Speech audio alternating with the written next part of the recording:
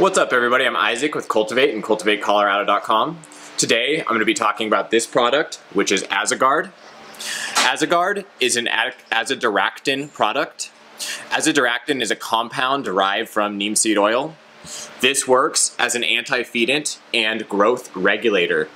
Azadirachtin is biodegradable with sun and water.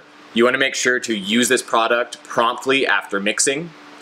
I would spray this product every 7 to 10 days or as situation warrants if you have a heavy infestation. Before spraying this product, I would recommend pHing your water to 5.5 to 6.5, and I would spray in the evening or lights off. AzaGuard, the usage rate, you're looking at 2.4 to 6.2 mils a gallon. I would recommend using this product for insects such as thrips, spider mites, every pest in general. Always check with your local guidelines before using any of these products. If you guys found this helpful, please like and subscribe, and reach out to us if you're interested in anything else about this product.